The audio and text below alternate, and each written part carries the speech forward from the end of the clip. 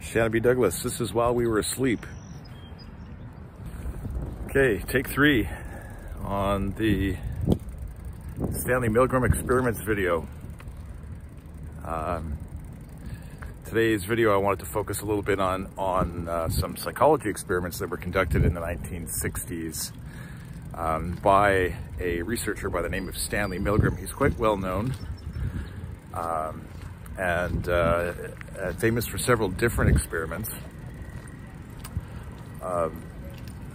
One of them was the prison experiment, where he divided people into 2 groups, prisoners and guards.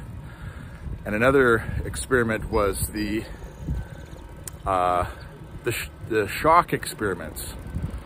So Milgram was fascinated with the question, what leads people, or what can lead people to commit atrocities against others.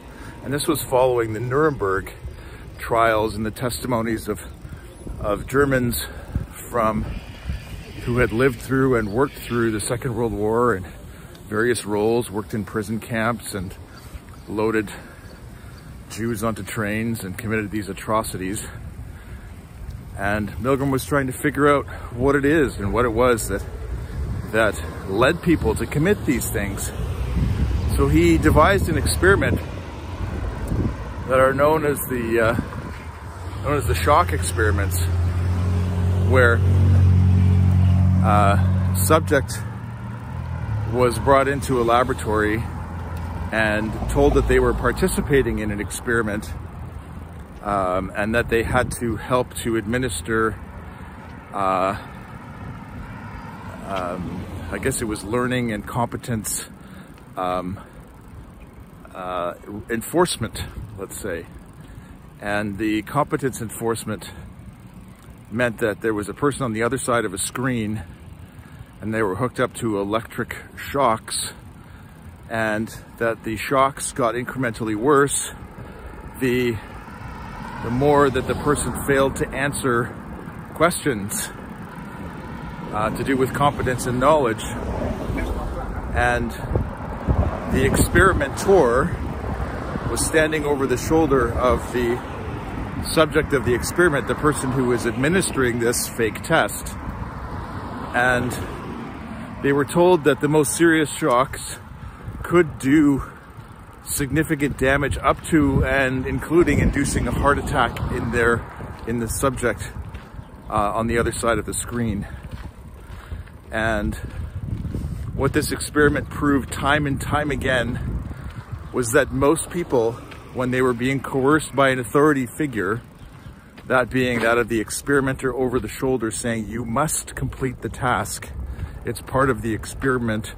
You must do this," would administer even the most lethal, what they believed was the most lethal level of shock on the subject of this fake experiment. It didn't take very much, and it was only a small percentage of people that pushed back on this. And what it seemed to prove was that even the most ordinary of us can commit atrocities and participate in atrocities, especially when we are being coerced or bullied or told by authority figures that this is the thing that we must do. So why am I talking about this? I'm campaigning against gender ideology in our society, in our school systems, public school systems, Catholic school systems, how it's being taught, and kids are learning it online, how it's being spread through what we believe is social contagion mechanisms, how trans activists are bullying people who disagree or question this ideology, having people investigated. These are extremely powerful methods of coercion, public shame, humiliation, threats of losing livelihood. And those mechanisms are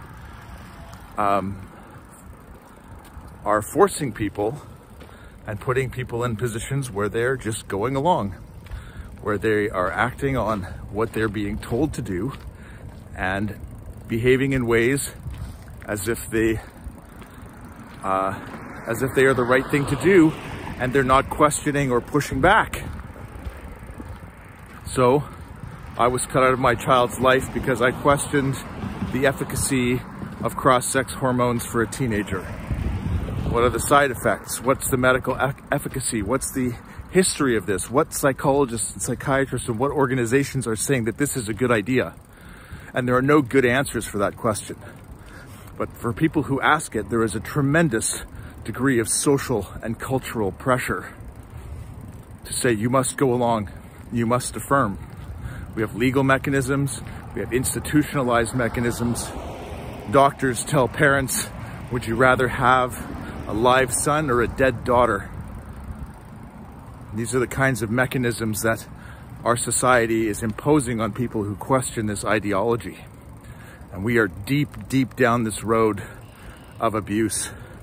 And the outcomes are atrocities. The incoming head of WPATH, that's the World Professional Association of Transgender Health, said in a recent article that yes, children who are given these drugs at Tanner stage 2, that's a stage of puberty, will never have sexual function in their lives. They will never develop the secondary sex characteristics. They will never be able to have an orgasm. They will never be able to appreciate the joy and the pleasures of intimacy with another human being. And will never ever know that part of themselves.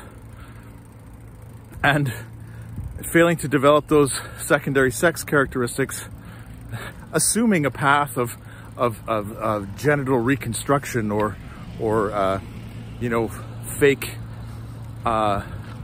pseudo opposite sex characteristics like fake penises and neo-vaginas, now talking about using tilapia skin to create neo-vaginas in cross-sex kids who are never going to ever have sexual function or pleasure in their lives.